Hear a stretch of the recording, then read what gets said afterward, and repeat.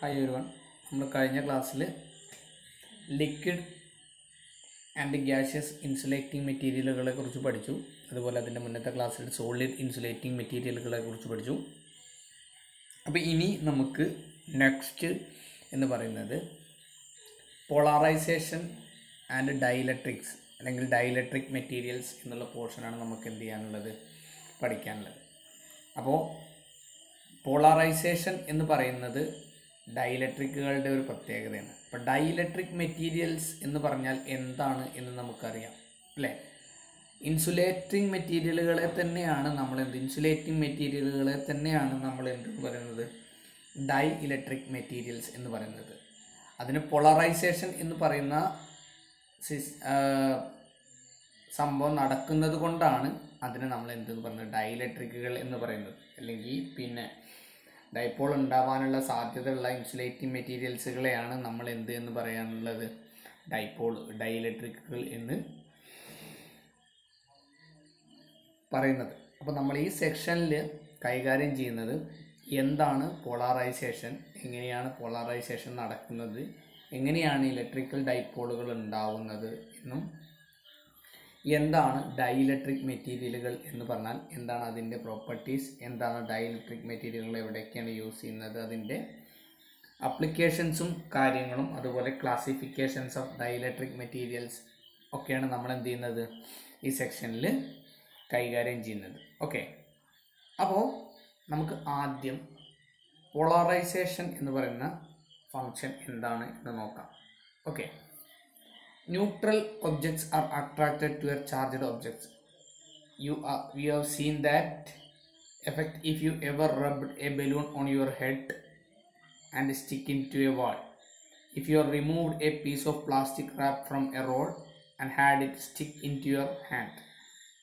We know that like charges repel and opposite charges attract, but why would a neutral object react to a charge? അതാണ് 4 പോയിൻ്റായിട്ടാണ് പറഞ്ഞിട്ടുള്ളത്. അതായത് എന്താണ് polarisation എന്ന് പറഞ്ഞാൽ എന്ന് പറഞ്ഞാൽ, അതായത് അതിൻ്റെ കാര്യം നമുക്ക്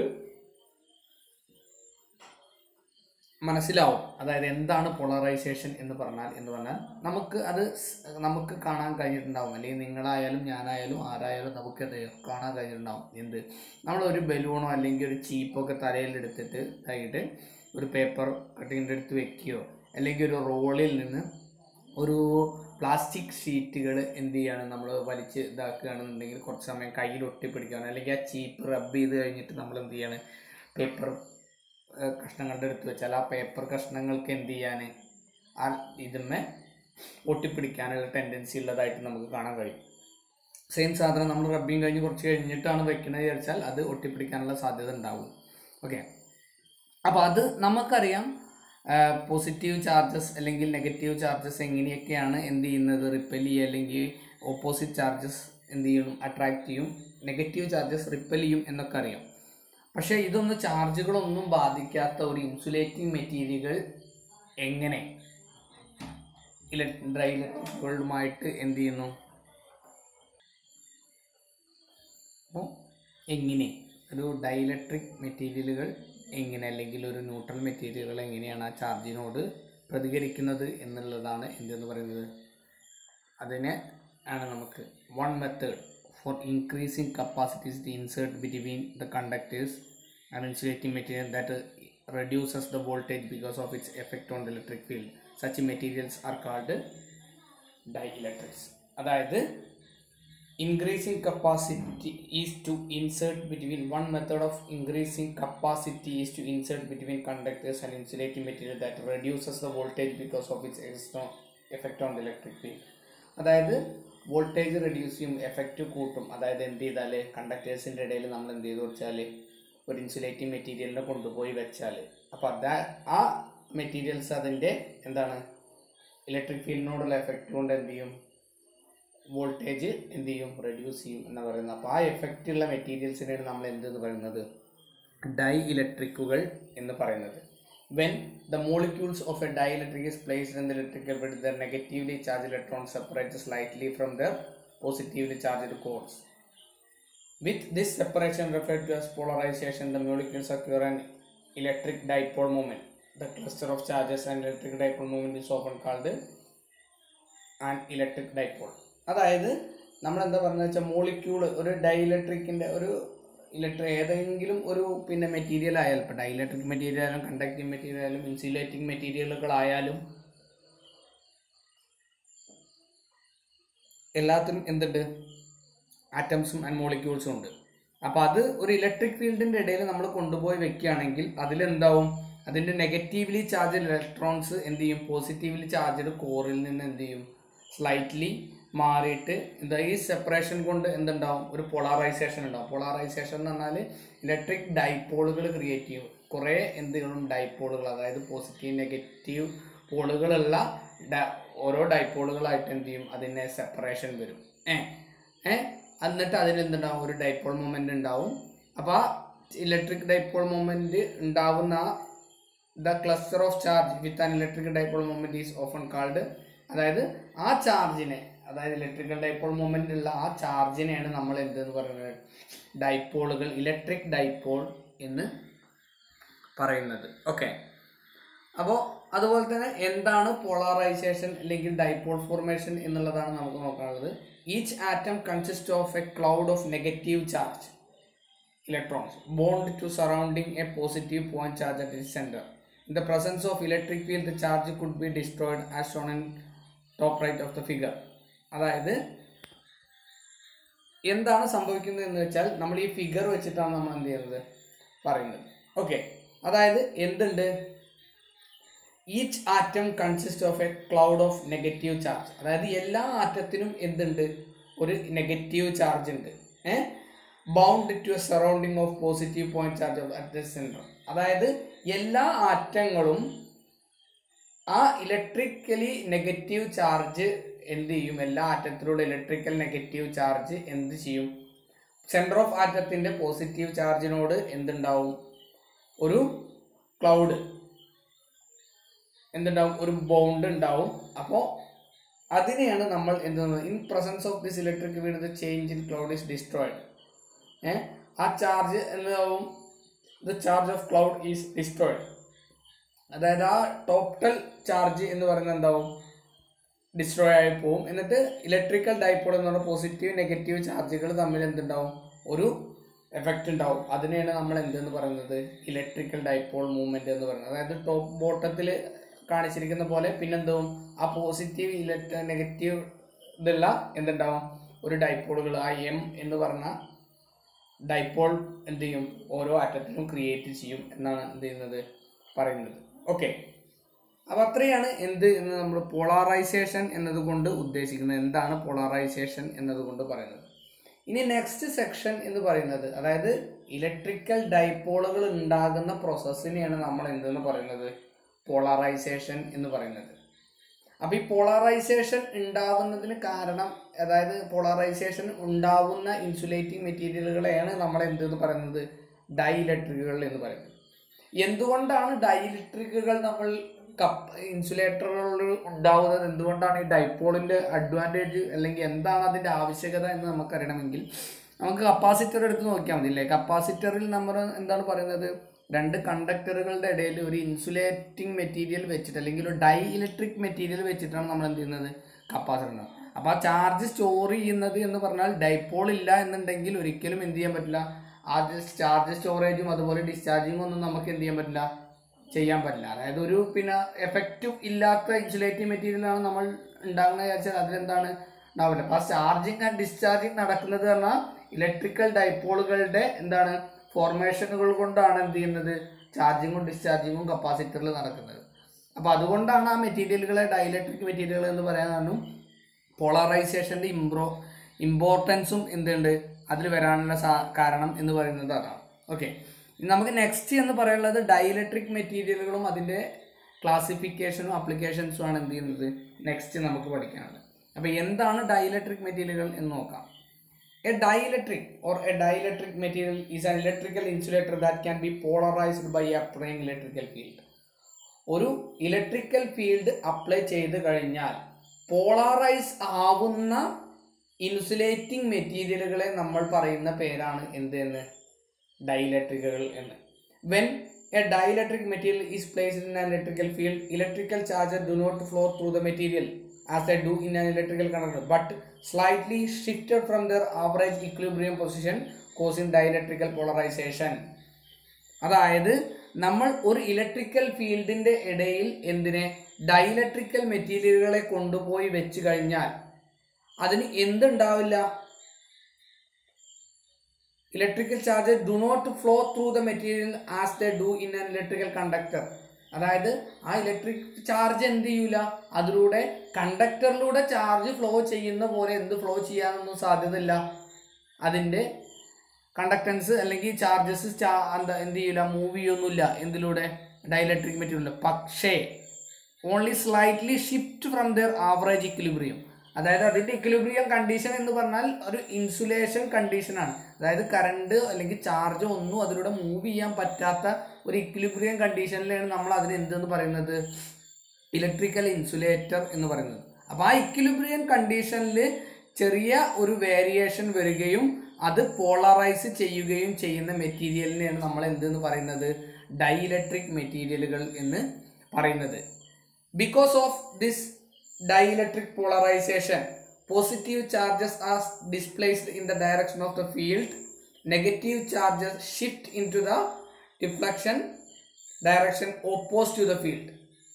അതായത് പോസിറ്റീവ് ചാർജസ് എന്ത് ചെയ്യും, ഫീൽഡിന്റെ ഡയറക്ഷനിൽ പോവുകയും ചെയ്യും. അതുപോലെ നെഗറ്റീവ് ചാർജസ് എന്ത് ചെയ്യാനുള്ള സാധ്യതയുണ്ട്, നേരെ ഓപ്പോസിറ്റ് ആയിട്ട് എന്താണ്, ഫീൽഡിന് നേരെ ഓപ്പോസിറ്റ് ആയിട്ട് സഞ്ചരിക്കാനുള്ള സാധ്യതകളും ഉണ്ട്. എന്ത്, ഈ ഇലക്ട്രിക്കൽ ഫീൽഡിന്റെ ഇടയിൽ നമ്മൾ ഡൈലക്ട്രിക് മെറ്റീരിയൽ കൊണ്ടുപോയി വെച്ചാൽ, അതായത് പോളറൈസേഷൻ സംഭവിച്ചു കഴിഞ്ഞാൽ. Example, if the field moving in the positive X axis, negative charges will shift to negative X axis. അതായത് ലെഫ്റ്റിൽ നിന്നും റൈറ്റിലോട്ടാണ് എന്ത് പോസിറ്റീവ് എക്സ് ആക്സിസ് പോകുന്നത് എന്നുണ്ടെങ്കിൽ നെഗറ്റീവ് ചാർജസ് എന്ന് പറയുന്നത് എവിടേക്ക് പോകും, ലെഫ്റ്റ് സൈഡിൽ നിന്നും റൈറ്റ് സൈഡിൽ നിന്നും ലെഫ്റ്റ് സൈഡിലേക്ക് മൂവ് ചെയ്യാം എന്നുള്ള ഒരു ടെൻഡൻസി ഉണ്ടാവും എന്നാണ് പറയുന്നത്. Okay, this creates an internal electric field that reduces the overall field with the dielectric itself. If the dielectric is composed of weakly bonded molecules, those molecules not only become polarized but also reorient so that their symmetry axis aligned to the field. അതായത് ഇത് എന്തുണ്ടാവും, ഒരു internal electrical field ഉണ്ടാവാൻ സാധ്യതയാവും എന്തിൻ്റെ ഉള്ളിൽ, നമ്മുടെ ഇൻസുലേറ്ററിൻ്റെ ഉള്ളിൽ. അതിനെ ആ ഇന്റേണൽ ഇലക്ട്രിക്കൽ ഫീൽഡിനെ വെച്ചിട്ടാണ് നമ്മൾ എന്ത് ചെയ്യുന്നത്, ഈ ചാർജ് സ്റ്റോറേജും കാര്യങ്ങളൊക്കെ എന്തിൽ ചെയ്യുന്നത്, കപ്പാസിറ്റർ പോലുള്ള കാര്യങ്ങൾ ചെയ്യുന്നത്. ഓക്കെ, ഡൈലക്ട്രിക് വീക്ക്ലി ബോണ്ടഡ് മോളിക്യൂൾസുമായിട്ടാണെങ്കിൽ എന്ത് ചെയ്യില്ല, അത് not only become but also എന്ത് മാത്രമാവില്ല, പോളറൈസേഷൻ മാത്രമാവില്ല, സിമെട്രി ആക്സസ് എന്തുമായിട്ട്, ഫീൽഡുമായിട്ട് അലൈൻ ചെയ്യുകയും ചെയ്യും. എന്ത്, നമ്മൾ അസിമെട്രിക്കൽ അല്ലെങ്കിൽ വീക്ക്ലി ബോണ്ടഡ് മോളിക്യൂൾസ് ഉള്ള ഡൈലക്ട്രിക്കുകളാണ് യൂസ് ചെയ്യുന്നത് എന്നുണ്ടെങ്കിൽ. ഓക്കെ, അതും കൂടി നടക്കാനുള്ള സാധ്യത ഉണ്ട് എന്നാണ് പറയുന്നത്. ഓക്കെ, അപ്പോൾ നമ്മൾ ഈ ചാർജിങ്ങും ഡിസ്ചാർജിങ് അല്ലെങ്കിൽ നമ്മൾ ഇത്രയും നേരം പറഞ്ഞ പോളറൈസേഷൻ്റെ ഒരു എന്താണ് ഗ്രാഫിക്കൽ അല്ലെങ്കിൽ ഫിഗർ റെപ്രസെൻറ്റേഷൻ ആണ് നമ്മളിവിടെ കാണിച്ചിട്ടുള്ളത്. അതൊരു പോസിറ്റീവ്, അതായത് പോസിറ്റീവ് കപ്പാസിറ്ററിൻ്റെ പോസിറ്റീവ് ചാർജ് അല്ലെങ്കിൽ പ്ലസ് നമ്മൾ കപ്പാസിറ്ററിൻ്റെ പ്ലസ് ചാർജിലേക്കും +Q എന്ന് പറഞ്ഞു കൊടുത്തിട്ടുണ്ട്. അതുപോലെ ലെഫ്റ്റ് സൈഡിൽ നമ്മൾ എന്തിട്ടുണ്ട്, -Q എന്ന് പറഞ്ഞിട്ടുണ്ട്. അപ്പോൾ പ്ലേറ്റ് എ, രണ്ടാമത്തെ ഡൈലക്ട്രിക് ഫീൽഡ് ഇ ഉണ്ടാവും. ആ രണ്ട് പ്ലേറ്റും ഡി എന്ന് പറഞ്ഞ സ്ഥലം കൊണ്ട് സെപ്പറേറ്റ് ചെയ്തിരിക്കുകയാണ്. അതിൽ ആ ഓറഞ്ച് നിറത്തിൽ നമ്മൾ കാണിച്ചിട്ടുള്ളത് കണ്ടാൽ മനസ്സിലാവും, ഓരോ ആറ്റത്തിൻ്റെയും ഡൈപോളുകളാണ് ആ കാണിച്ചിട്ടുള്ളത്. ഓക്കെ, ആ ഡൈപോളിൻ്റെ കൃത്യമായ അലൈൻമെൻറ്റ് അല്ലെങ്കിൽ അരയിങ് ആണ് ആ കാണിച്ചിട്ടുള്ളത്. ആ ബോണ്ട് എന്ന് പറഞ്ഞാൽ പോസിറ്റീവ് ചാർജിന് എങ്ങിട്ടുണ്ട്, നെഗറ്റീവ് ക്യൂനോടാണ് എന്തുള്ളത്, ബോണ്ട് ഉള്ളത്. അതുപോലെ തന്നെ പോസിറ്റീവ് ക്യൂനോടാണ് അടുത്ത ഡൈപോളുകളുടെ നെഗറ്റീവിൻ്റെ ചാർജ് വരുന്നത്. അപ്പോൾ കൃത്യമായിട്ട് നമ്മൾ എന്ത് ചെയ്തിട്ടുണ്ട്, അതിനെ അലൈൻ ചെയ്തിട്ട് അത് എന്താവുന്നുണ്ട്, ഡൈപോള് ഉണ്ടായിട്ട് അതെന്തുണ്ട്, രണ്ട് കറക്റ്റായിട്ടുള്ള എന്ത് കാണിക്കുന്നുണ്ട്, ആ ഒരു അട്രാക്ഷനോ അല്ലെങ്കിൽ ചാർജസിൻ്റെ മൂവ്മെൻറ്റൊക്കെ എന്തിട്ട് കാണിക്കുന്നുണ്ട്, കറക്റ്റായിട്ട് കാണിക്കുന്നുണ്ട്. ഓക്കെ, നിങ്ങൾക്ക് കണ്ടാൽ മനസ്സിലാവും പ്ലസ് എവിടെയാണ് മൈനസ് എവിടെയാണ്. ഈ ഫിഗർ നോക്കിയാൽ തന്നെ നമുക്ക് സിമ്പിളായിട്ട് മനസ്സിലാവും അല്ലേ. അതായത് പോസിറ്റീവ് ചാർജിനോട് നെഗറ്റീവ് അട്രാക്ട് ചെയ്യുന്നു, നെഗറ്റീവ് ചാർജ് ക്യൂവിനോട് എന്ത് ചെയ്യുന്നു, പോസിറ്റീവ് ആറ്റത്തിൻ്റെ പോസിറ്റീവ് ഡൈപോളിൻ്റെ പോസിറ്റീവ് എന്ത് ചെയ്യുന്നു, അട്രാക്ട് ചെയ്യുന്നു. ഓക്കെ, ഇതാണ് അതിൻ്റെ ഒരു ഗ്രാഫിക്കൽ അല്ലെങ്കിൽ ഫിഗർ റെപ്രസെൻറ്റേഷൻ എന്ന് പറയുന്നത്. ഓക്കെ, അതുപോലെ തന്നെ നമ്മൾ ബേസിക് ആയിട്ട് ഡൈഇലക്ട്രിക്കുകളെ രണ്ടായിട്ട് തരംതിരിച്ചിട്ടുണ്ട് ടൈപ്പ്. അത് ഒന്നെന്ന് പറയുന്നത് പോളാർ ഡൈഇലക്ട്രിക്കുകളും അതുപോലെ തന്നെ നോൺ പോളാർ ഡൈഇലക്ട്രിക്കുകൾ എന്ന് പറഞ്ഞിട്ട് രണ്ടായിട്ട് നമ്മൾ എന്ത് ചെയ്തിട്ടുണ്ട്, തരംതിരിച്ചിട്ടുണ്ട്. അതിൽ പോളാർ ഡൈഇലക്ട്രിക്കുകൾ എന്ന് പറയുന്നത് in polar dielectrics the centre of mass of the positive particle does not coincide with the centre of mass of the negative particles. അതായത് പോളാർ ഡൈഇലക്ട്രിക്കുകൾ എന്ന് പറയുന്നതിൽ centre of mass of the positive particle, അതായത് centre of mass, അതായത് positive പാർട്ടിക്കിളിന്റെ centre of particle ഒരിക്കലും എന്തുമായിട്ട് coincide ചെയ്യില്ല, negative പാർട്ടിക്കിളിന്റെ centre of മാസുമായിട്ട് ഒരിക്കലും എന്ത് ചെയ്യില്ല, കോയിൻസൈഡ് ചെയ്യില്ല. Here the dipole moment axis the molecules R asymmetrical in shape. അതായത് ഡൈപോൾ മൊമെന്റ് എക്സിസ്റ്റ് ചെയ്യുമ്പോൾ എന്താണ്, മോളിക്യൂൾസ് എന്താവും, ഡൈപോൾ മൊമെന്റ് എക്സിറ്റ് ചെയ്യുമ്പോഴും, അതായത് നമ്മൾ എന്ത് കൊടുക്കുകയാണ്, ഫീൽഡ് കൊടുക്കാതിരിക്കുമ്പോൾ എന്തായിരിക്കും, asymmetrical ഷേപ്പിലായിരിക്കും. When the electrical field is applied in the molecules align themselves with the electrical field. അതായത് നമ്മളൊരു ഇലക്ട്രിക്കൽ ഫീൽഡ് എന്ത് ചെയ്തു കഴിഞ്ഞാൽ, അപ്ലൈ ചെയ്ത് കഴിഞ്ഞാൽ ആ ഇലക്ട്രിക്കൽ ഫീൽഡിന് ആനുപാതികമായിട്ട് അതെന്ത് ചെയ്യും, കറക്റ്റായിട്ട് അലൈൻ ചെയ്യാനുള്ള സാധ്യത ഉണ്ടാകും. അല്ല, നമ്മൾ ഡൈപോൾ ഉണ്ടെങ്കിൽ കൂടി നമ്മൾ ഇലക്ട്രിക്കൽ ഫീൽഡ് അപ്ലൈ ചെയ്യുന്നില്ല എന്നുണ്ടെങ്കിൽ അതെന്തായിരിക്കും, അസിമെട്രിക്കലായിട്ട് ആയിരിക്കും ഉണ്ടായിരിക്കുക. When the electrical field is removed, random dipole moment is observed and the dipole moment and molecule become zero. അതുപോലെ തന്നെ എന്താവും, നമ്മൾ ആ ഇലക്ട്രിക്കൽ ഫീൽഡ് ഒഴിവാക്കി കഴിഞ്ഞാൽ എന്താവും, ഡൈപോൾ മൊമെന്റ് സീറോ ആവുകയും ചെയ്യും.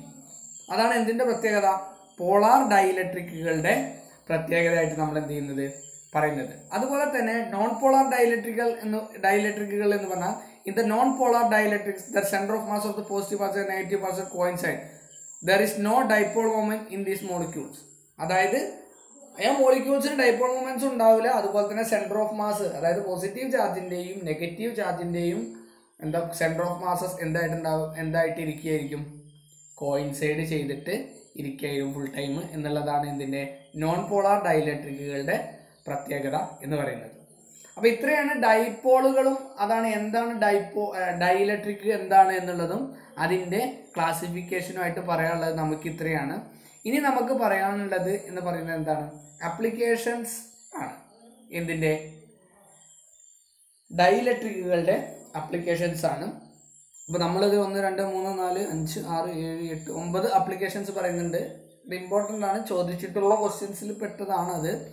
These are used for energy stored in capacitors. അതായത് നമുക്കറിയാം ഡൈഇലക്ട്രിക് മെറ്റീരിയലുകളാണ് മൈക്ക, പോൾസലിൻ, അതുപോലെ പിന്നെ എയർ, പേപ്പർ എന്ന് പറഞ്ഞ സാധനങ്ങളൊക്കെ നമ്മൾ എന്തായിട്ട് യൂസ് ചെയ്യുന്നുണ്ട്, കപ്പാസിറ്ററുകളിൽ ഡൈഇലക്ട്രിക് ആയിട്ട് എന്ത് ചെയ്യുന്നുണ്ട്, യൂസ് ചെയ്യുന്നുണ്ട്. Enhance the performance of semi conductor device, high permittivity ഡൈഇലക്ട്രിക്കൽ materials are used. അതായത് ഹൈ പെർമിറ്റിവിറ്റി ഉള്ള എന്ത് യൂസ് ചെയ്യുന്നുണ്ട്, ഡൈഇലക്ട്രിക് മെറ്റീരിയലുകൾ യൂസ് ചെയ്യുന്നുണ്ട്. എന്തിന്, enhance the performance of semi conductor device. ഒരു സെമി കണ്ടക്ടർ ഡിവൈസിൻ്റെ എന്ത് യൂസ് ചെയ്യാൻ, എൻഹാൻസ് ചെയ്യാൻ വേണ്ടിയിട്ട് എന്ത് ചെയ്യുന്നുണ്ട്, നമ്മൾ പെർമിയബിലിറ്റി കൂടുതലുള്ള ഡൈഇലക്ട്രിക് മെറ്റീരിയലുകൾ നമ്മൾ എന്ത് ചെയ്യുന്നുണ്ട്, യൂസ് ചെയ്യുന്നുണ്ട്. അതുപോലെ തന്നെ ലിക്വിഡ് ക്രിസ്റ്റൽ ഡിസ്പ്ലേകളിൽ നമ്മൾ എന്ത് ചെയ്യുന്നുണ്ട്, ലിക്വിഡ് ക്രിസ്റ്റൽ ഡിസ്പ്ലേകളിൽ എന്തായിട്ട് യൂസ് ചെയ്യുന്നുണ്ട്, ഡൈഇലക്ട്രിക്കുകൾ യൂസ് ചെയ്യുന്നുണ്ട്. Ceramic dielectrics is used in dielectric resonator oscillator. അതായത് ഡൈഇലക്ട്രിക് റെസൊണേറ്റർ ഓസിലേറ്റർ എന്ന് പറഞ്ഞ ഡിവൈസിൽ നമ്മൾ എന്ത് ചെയ്യുന്നുണ്ട്, സെറാമിക് ഡൈഇലക്ട്രിക്കുകളുടെ എന്ത് ചെയ്യുന്നുണ്ട്, യൂസ് ചെയ്യുന്നുണ്ട് എന്ന് പറയാം. അതുപോലെ dielectric as used in microwave tunable devices providing high tunability and law leakage current. Law leakage കറണ്ടും ഹൈ ട്യൂണബിലിറ്റി ആയതുകൊണ്ട് നമ്മൾ എന്ത് ചെയ്യുന്നുണ്ട്, മൈക്രോവേവ് ട്യൂണബിൾ ഡിവൈസുകളിലും നമ്മൾ എന്ത് ചെയ്യുന്നുണ്ട്, ഡൈഇലക്ട്രിക്കുകളിൽ യൂസ് ചെയ്യുന്നുണ്ട്. പാരലൈൻ is used industrial coatings act as a barrier between the substrate and the external environment. അതായത് പാരലൈൻ എന്ന് പറയുന്ന ഡൈഇലക്ട്രിക് എന്ത് ചെയ്യുന്നുണ്ട്, കോട്ടിംഗ് ആയിട്ട് എന്ത് ചെയ്യുന്നുണ്ട്, യൂസ് ചെയ്യുന്നുണ്ട്, ഇൻഡസ്ട്രിയൽ കോട്ടിംഗ് ആയിട്ട്. അതായത് എന്തിനൊക്കെ, എക്സ്റ്റേണൽ എൻവയോൺമെൻറ്റും സബ്സ്ട്രാറ്റുകളും തമ്മിലുള്ള എന്ത് ഒഴിവാക്കാൻ,